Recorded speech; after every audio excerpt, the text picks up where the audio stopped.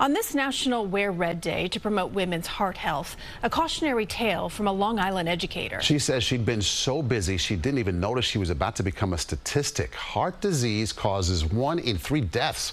CBS 2's Carolyn Gussoff with her exclusive story tonight.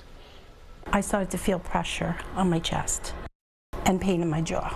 At age 57, busy as a mom working 2 jobs, Maria Reale wrote off her symptoms as exhaustion and stress. In pain while driving, she was told by the doctor to get to the hospital. Even in that moment in time, I was second-guessing myself, thinking, how bad could this be? And I'm saying, well, can I just run a couple of errands first? Can I take my child to a doctor appointment? Good to see you. You good? Yes. She's sharing her story, she says, to save lives after Dr. Evelina Graver saved hers. This was dire because she was sitting on what's called a widowmaker. She had 90% blockage of that artery.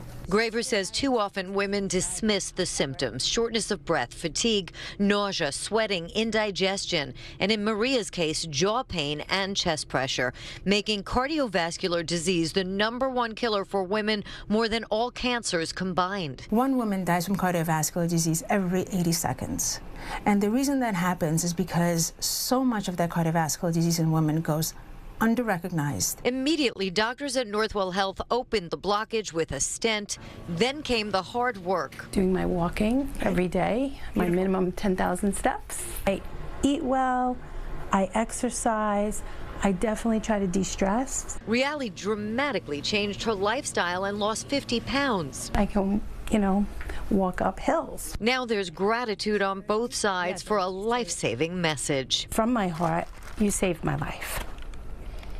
You did, right? If you want to take care of others who you love, you have to take care of yourself first. There are no guidelines as to what age a woman should first see a cardiologist. Dr. Graver recommends if you know you have a family history and before getting pregnant, waiting till you have symptoms could be too late.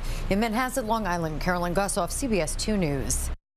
Doctors say 80% of cardiac events could be prevented with education and lifestyle changes. So important. Oh my gosh, we can't stress it enough. Right.